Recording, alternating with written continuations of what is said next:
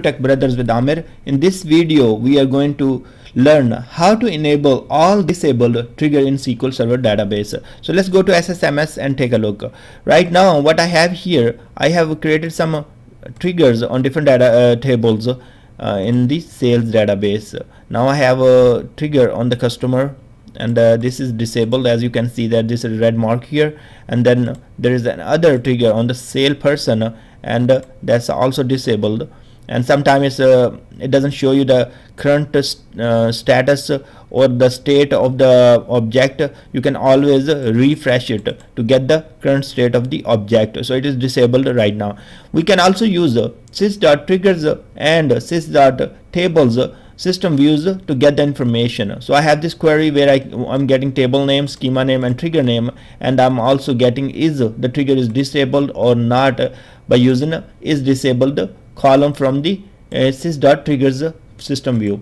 So if I run this one, this is going to give me information regarding all the triggers which are disabled. So right now I have the two triggers, they are disabled, so I have to use here if I want to get only disabled triggers. So I will be using and trg dot is disabled equal to 1. So that's how I will be getting all the disabled. If I don't care, I want to get enabled and disabled, I can remove this and part, and this will give me the information of the triggers. Next part is how I can enable them. One thing I can, once I have the list of the triggers, I can go back here and just right click and enable it. Once I do it, I can rerun my query, and I will see one trigger is enabled and one is disabled. Other way to enable your trigger, you can use enable trigger and then trigger name. In this case what we have here, we have a trg customer, and then we have to provide on the schema and table name. So actually if you do not provide DBO, it will be by default, but I like to put the schema, as sometimes the table can be existing in different schemas, so it's good idea to provide the schema with table name. So if you will use this statement, enable trigger, trigger name on table name, this will enable our trigger. So now it have enabled both of them. The first one we did by GUI and second one we did by the statement here. So both triggers are enabled. The next part is, let's go back and disable them real quick. So we are going to disable. We can use the disable trigger, and this is one way to go. And if we want to go here and do by GUI, we can use GUI. So right now I have disabled both of the triggers again.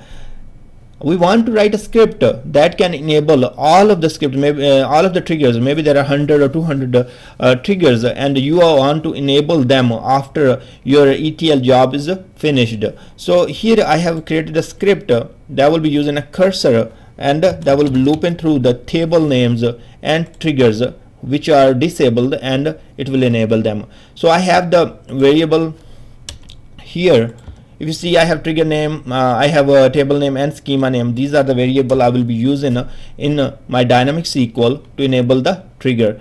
As these are the three main components we need to enable our trigger. We need a trigger name, a schema name, and a table. That's why I have declared three variables, so I can use them in the cursor.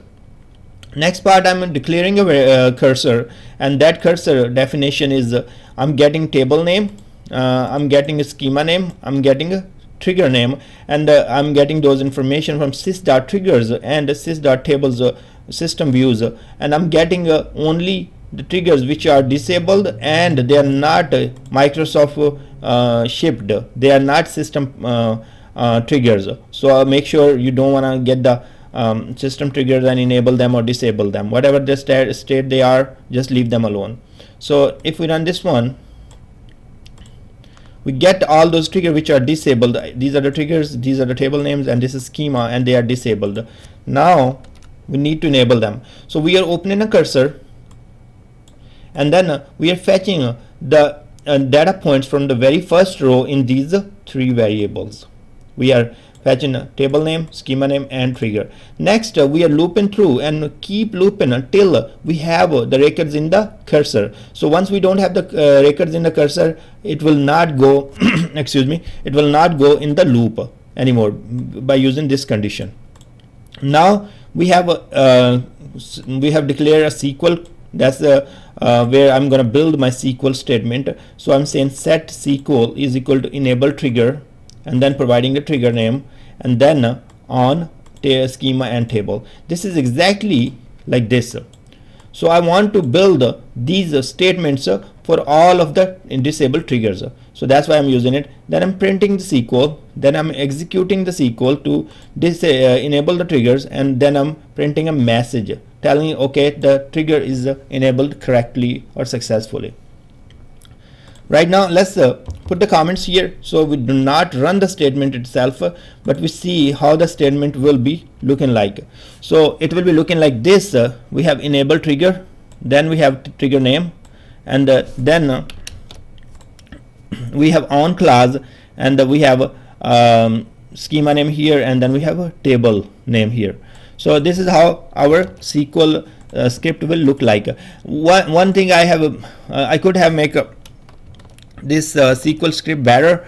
Instead of just putting here, I didn't put the parentheses. Sometime the table name could have a space between them. So that's where it will fail, because it will not be able to find that table. So we want to have this maybe parentheses around the schema as well. If you are not sure, your schema will have some space, you know, maybe DBO, maybe it is a sale region. So if it is a sale space region, it will fail. So you want to put the parentheses around your table names and the schema name if you feel like there would be chances that they will have space between them.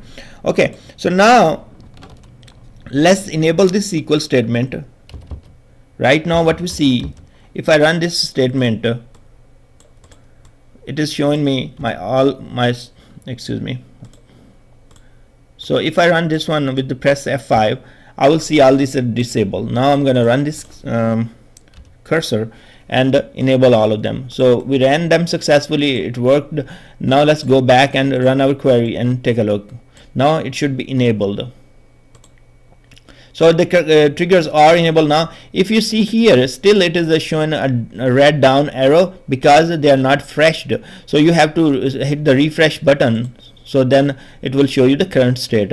So that's how you can enable all the disabled triggers that you have disabled maybe before the loading data by using SSIS job, and you want to enable after the load. The scripts will be available in the description, as well as I will be put the post link from where you can copy and paste these scripts. Thanks very much for watching this video, and I will see you next.